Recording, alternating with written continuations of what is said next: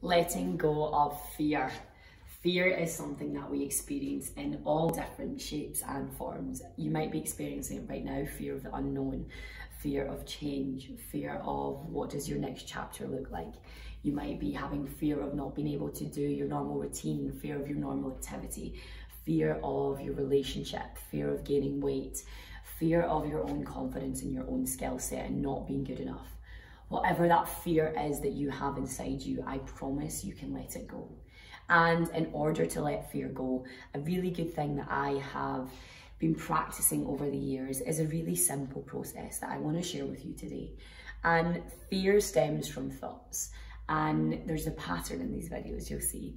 But fear stems from thoughts, and thoughts we create. And the thoughts that we create internally around fears based on maybe pieces of conversations that we've heard other people say. We take abstracts from the media, we take abstracts from colleagues, friends, family. We then put it all together and we let it fester within our heads. And as it starts to fester, if you watched yesterday's video, that's where anxiety comes. And when that anxiety starts to come, you can also turn that into fear. And that fear can engulf you and it can encompass you, and it can really start to mess with how you think, how you feel, and what you do in your day-to-day life. But fear can be combated by taking action, by taking meaningful action. And in order to take meaningful action, you have to work out, first up, your belief system. What do you actually believe to be true? And what do you actually believe within yourself is going on in your current situation? You need to look at the hard facts. You need to look internally at yourself, and you need to look at really what is going on within your current sphere. Now, the facts are sometimes things that we avoid. We avoid looking at the finances. We avoid looking at the rota. We avoid looking at the schedule. We avoid looking in the fridge. We avoid going online and checking out the workout. But you need to stop avoiding, and you need to first and foremost face it head on.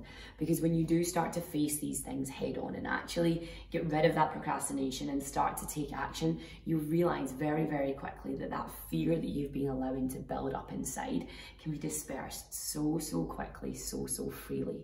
Because the fear, the longer you hold on to it and the longer you feed it energy, the worse it gets, the bigger it grows, and the more it's going to consume and absorb you.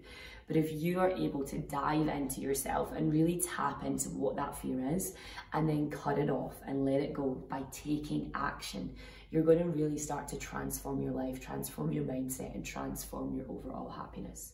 Now, some things for fear are so far out of your comfort zone right now that I like to look at it in what we call a circle of possibility. So the circle of possibility is your immediate circle, and within that circle is where you are comfortable. Now, just outside that circle are things that are starting to scare you. So there's a couple of little things that right now, you know, if you were to really have a good day, have a positive day, and go all in on one of those things, you would be able to combat that fear. And what I want you to do is to have that inner circle where you're safe, and then day by day start to cross off the fears on the outside. Once you've crossed all of those fears off on the outside, you're then going to draw a bigger circle around it. And just out with those walls, again, you're going to write some fears that are now just a little bit further away. But you see, you've already started to take action, and you've already started to overcome the fears that were within that first circle. So you're probably going to start to feel good about yourself. You're going to start to feel like you've got control, and you're going to start to feel like things aren't as bad as what they seem.